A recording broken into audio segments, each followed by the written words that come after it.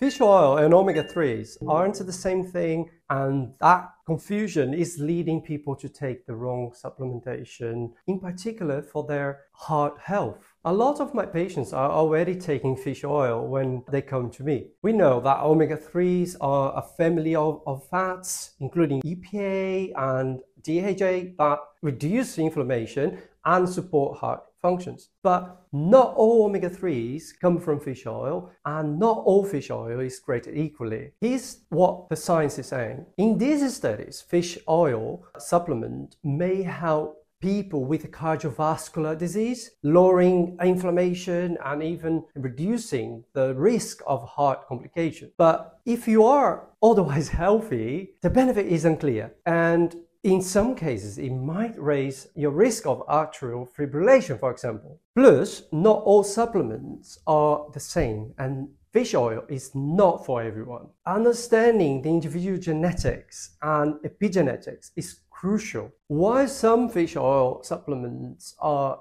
sourced from processing byproducts, such as, for example, fish heads and skin, an approach intended to reduce waste, concerns remain about product quality. A study from New Zealand found that majority of fish oil supplements on the market were significantly oxidized and failed to meet their label omega-3 content. On the other hand, algae-derived omega-3s, thought not free from environmental impact, avoid fish altogether and are less prone to oxidation. The key isn't just taking omega-3, it's taking the right type at the right dose for the right reason. Precision really matters here. Read my blog to read the whole omega-3 story.